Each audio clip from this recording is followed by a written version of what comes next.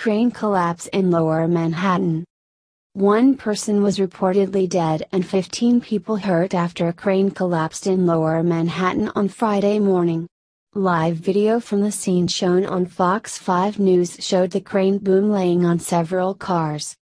It happened on Worth Street near Broadway, a few blocks from the World Trade Center.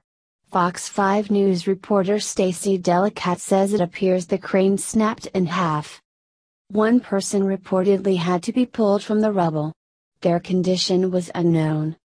Witnesses reported hearing a loud boom as the crane came down.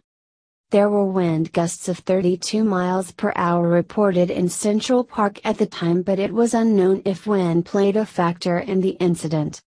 The area is normally busy during the morning commute as people go to work in the financial district. This is a developing story and will be updated.